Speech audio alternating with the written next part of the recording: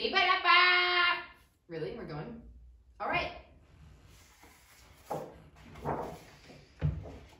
Long time ago, I came up with a fun chant to remember what these are called, to help kids start learning how to read music in a fun and easy way.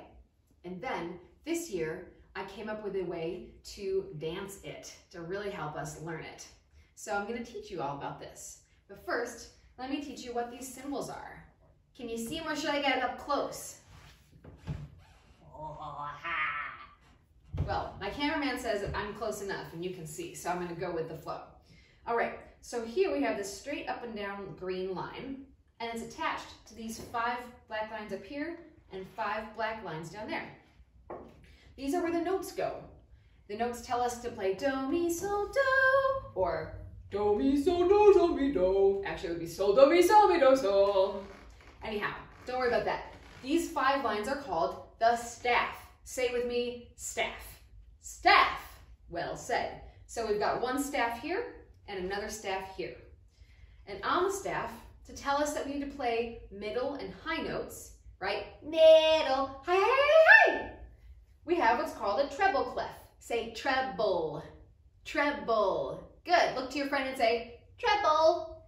Treble.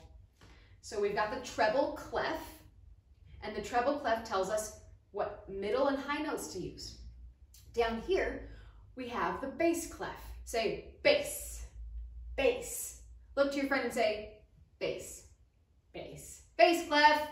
Down here, the bass clef shows us the middle and low notes, and really low notes. All right, so we've got the treble clef, staff, and the bass clef, staff. Connecting them to make the grand staff, we have this bar line that connects them, and this fun little curly cue called the brace. So here's what the chant sounds like. Bar line and brace, treble and bass, the grand staff, the grand staff. And you can see down here I have a grand staff with notes. And these little numbers that tell us what the counts are. And here's another bar line. So over time, you'll learn more and more about what all of this means. But for right now, let's get up and do our dance. So we stand tall with our hands overhead, palms touching. And we're going to say bar line as we make our bar line. Bar line, good.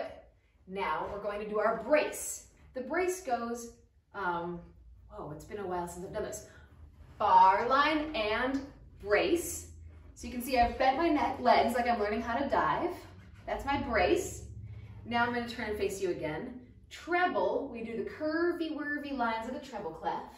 Good. Come up and around, and we do turn to the side, and we go bass. Now open up like you're a star and say, the grand staff, the grand staff. That's the whole thing. Now that I've taught it to you, we're going to do it 2 more times. Arms overhead. Bar line and brace.